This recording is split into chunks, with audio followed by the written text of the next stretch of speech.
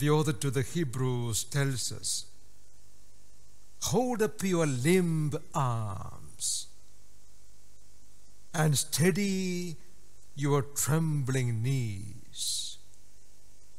Hold up your limp arms and steady your trembling knees.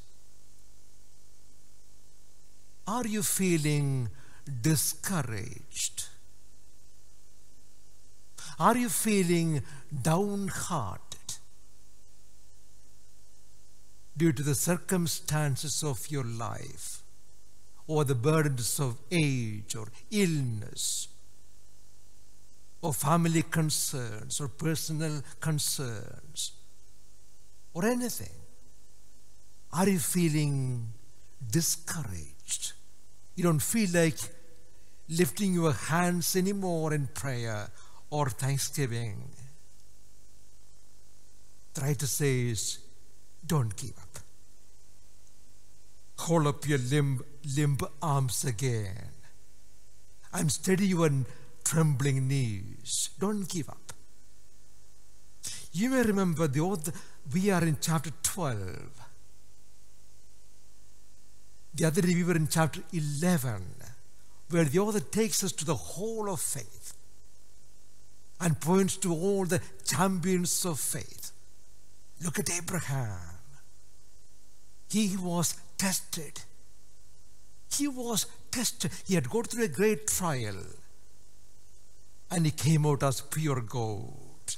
Look at all the champions in the Old Testament. All the wonderful stories, amazing stories, all champions of faith. But they all had trials to go through, struggles in their life. Struggles in, look at even the story of Job, how much he suffered. So the author is trying to encourage us, don't give up. Don't give up. And he says again, suffering is part of your training. God is treating you as his sons. Has there ever been any son whose father did not train him?